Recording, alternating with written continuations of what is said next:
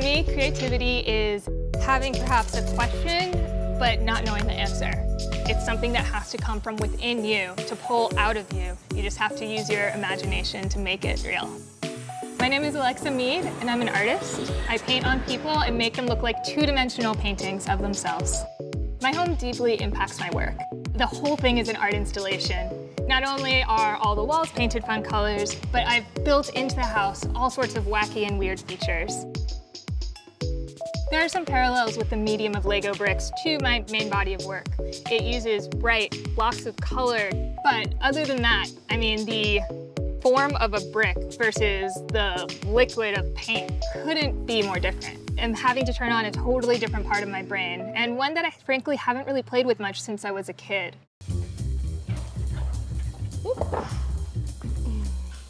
My name is Elijah, and I am her older brother.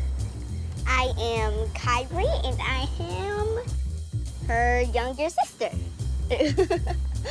I mean, his younger sister. There you go. I would use my Lego bricks to build my sports car, a robot. I also build my house. A huge mansion, 15 guest rooms, a royalty room, a heart-shaped pool, a star-shaped jacuzzi, and a playground. Before I sat down with these kids, I had the idea to do a portrait. And I thought that bringing the kids in, we would have ideas like, let's do a cool hat, or let's use the color green. And instead they came at me with totally world-exploding ideas. Kids are more creative than adults. They're like still learning things and their mind is clear. Adults, their brains are a little rusty and they have a little dust. There's no limit because Lego bricks can go on forever and ever. And you can just build it over and over again and you'll never stop because they're fun, they're exciting. What if it was an alien? The alien have a big head like that. Very spiky hair. In the background, it's like ocean, right? And then there's like little tiny snow sparkles on it. We should make like a rainbow, like a real rainbow in the background. Over the top, just big and pow. I would be very happy to make anything rainbow. The alien gives me more of a vibe, so I'm gonna do the alien first. Okay. This is gonna be the most awesomest thing I ever built in my whole entire life. It went way beyond my imagination. And it was really cool because I didn't realize that I was so limited in my scope of what this work of art could be. And I was previously just thinking along the lines of, cool, are the lips gonna be red, purple, brown? Not, are the lips gonna be a shark? This is gonna be so exciting, I can't wait.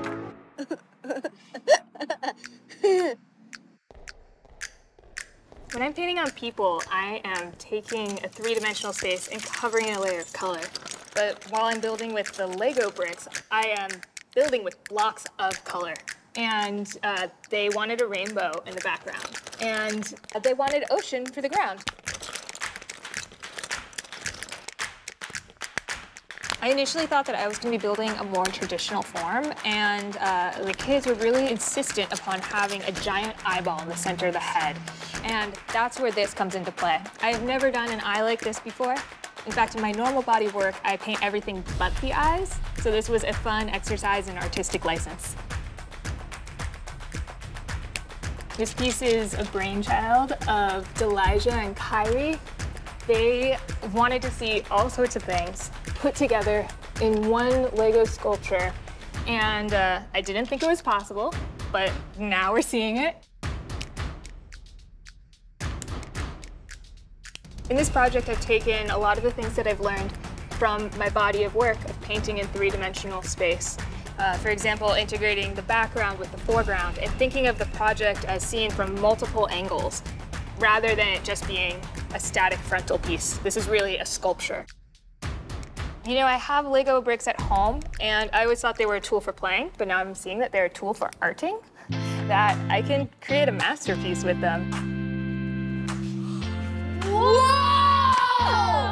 It's huge! Check it out. How do you do that? Part of the beauty of Lego bricks is that once you think you're done with your creation, you can always go back in and add more onto it and rebuild. That no piece is ever finished. It's always a work in progress for you to reinvent and reimagine. That's probably what I love most about it.